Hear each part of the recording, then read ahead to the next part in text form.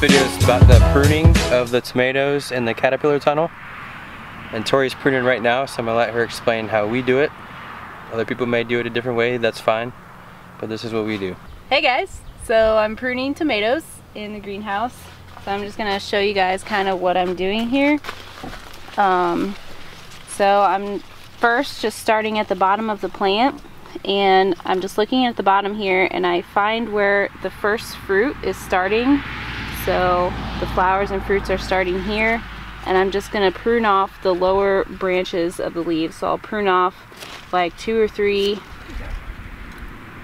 Leave the one below it. This one? Yeah. This one. That one. So I'll leave one below it and just prune off all the other ones.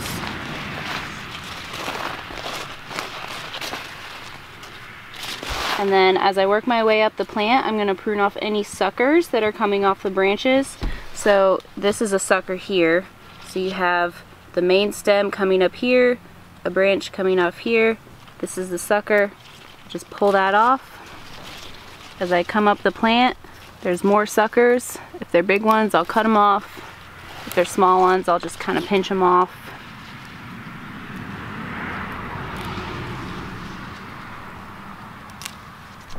And then finally, I'm at the top. There's no suckers left. I'm gonna go ahead and trellis this by just spinning it around the piece of trellis there.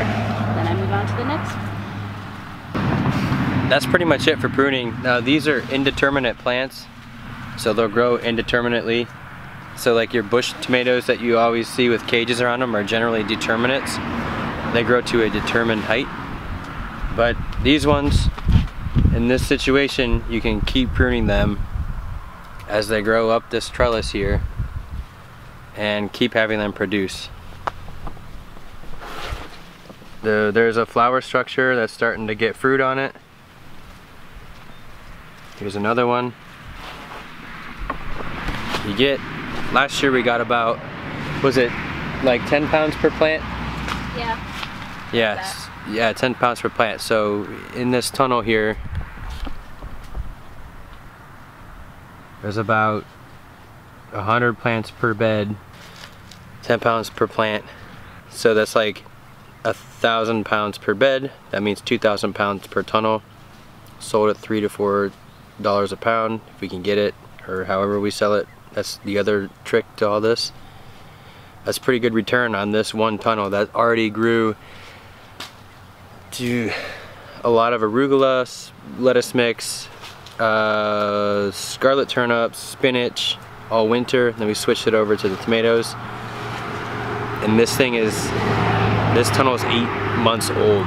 So these are pretty productive and worth it in my opinion. There's some other things with pruning these, like if you get diseased leaves, take those off. You can get really into the tomato production with like numbers of leaves in between your fruit structures, and I haven't gotten into that yet. This is our first season on our own, and I would rather grow them, sell them, and then get fancy about the growing. I think that the growing and selling is more important than getting fancy about it, so that's how we go about it. So we're probably going to sell these at the market, to chefs and restaurants, definitely to the honey hog, doing a cucumber and tomato salad. Hopefully going to be selling them right off the road, take advantage of the busy road if we can. Where else are we selling them? Maybe to Fresh List.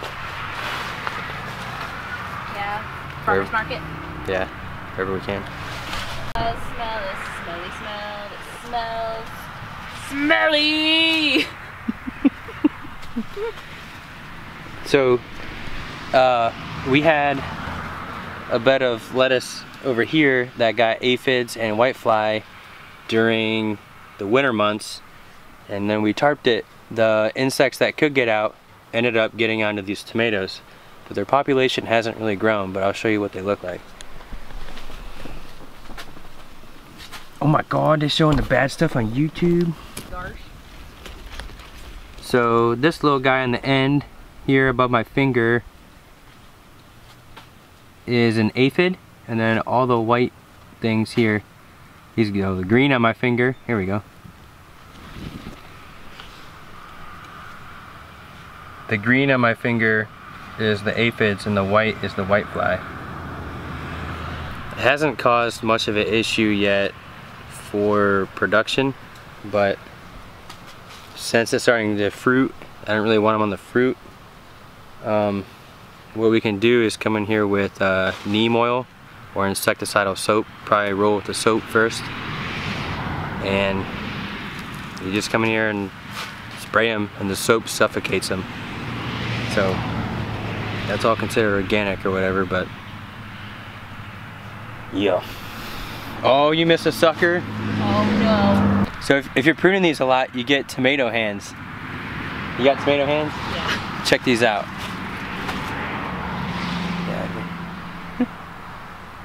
It's like a green, blackish slime. Green goblin. Yeah, smells really good. So we do this about once a week. This time of year, probably twice a week, just to stay ahead of it. And it slows down a little bit in the heat of summer, but we have no signs of tomato hornworm yet. And when did that show up last year? Around this time. In June, I thought. Yeah. Well, we were in South Carolina too. Yeah. So it'd be a little earlier. Yeah, the hornworm can do some serious damage. And then your time pruning becomes pruning and looking for hornworm or armyworm. But we'll see. One of the benefits of this weed mat down here, and the same with the silage tarp in the other tunnel, is all of the pruned foliage, you can just rake it up super easy. You want to rake it up because you don't want bugs getting in here, funguses forming. It's just better to stay clean.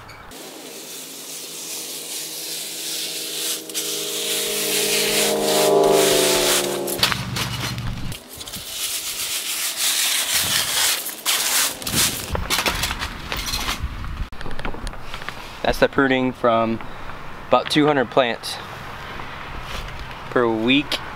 This is probably the heaviest time of year, but it's a lot of foliage. You gotta think, if you're doing dirt in the eye.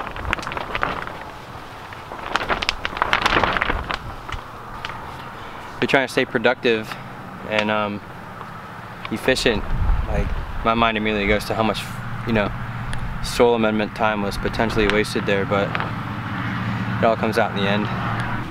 Here's the clip at the bottom from the other video, wrapped around the stem, and then up to the top.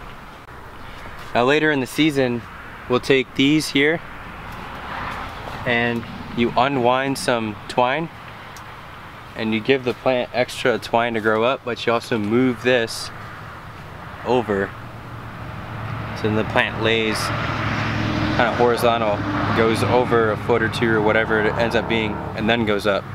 So you can take a plant that's this tall and shrink it to this height, and move it over here, and have it grow up another 2 or 3 feet, and then do the same thing to indeterminate varieties like that.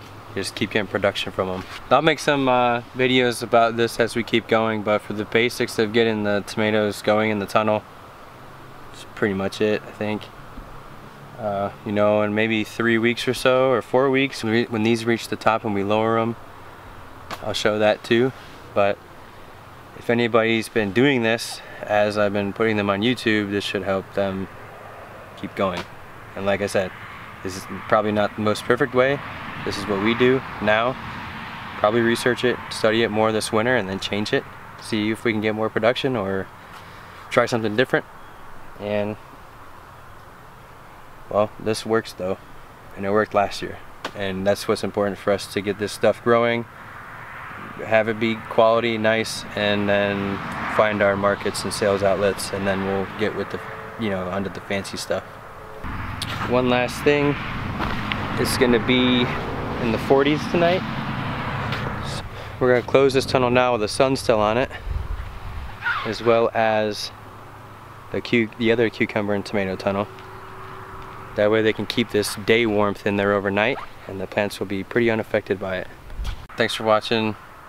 Hope this helped you guys, and hope your spring's going pretty good.